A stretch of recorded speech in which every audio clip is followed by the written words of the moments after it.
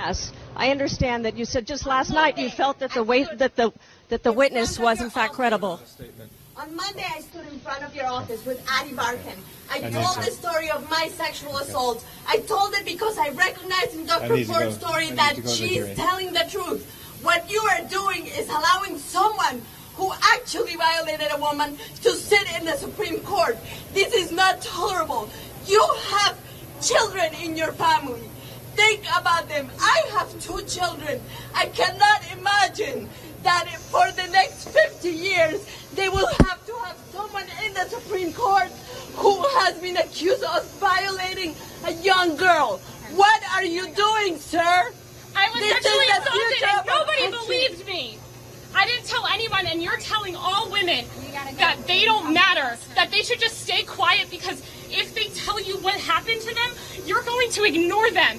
That's what happened to me, and that's what you're telling all women in America, that they don't matter. They should just keep it to themselves, because if they have told the truth, they're just going to